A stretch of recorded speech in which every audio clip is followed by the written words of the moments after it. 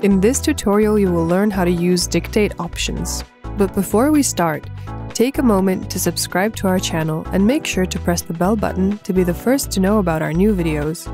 You can use dictation instead of your keyboard to enter text with many apps and features that use the iOS keyboard. To enter text, tap the microphone icon on your keyboard, then start speaking. As you speak, the text appears on the screen. To finish, stop speaking, then tap the keyboard icon. If dictation isn't sure what word it heard, you'll see a blue line under the transcribed word so you can check it for accuracy. To make corrections, tap the underlined word, then select the correct spelling. You can add punctuation by saying what you want. For example, "Hello John, comma, the check is in the mail, exclamation mark."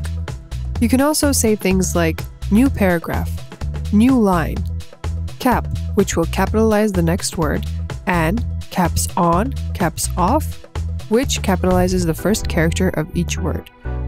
Do you use voice dictation often?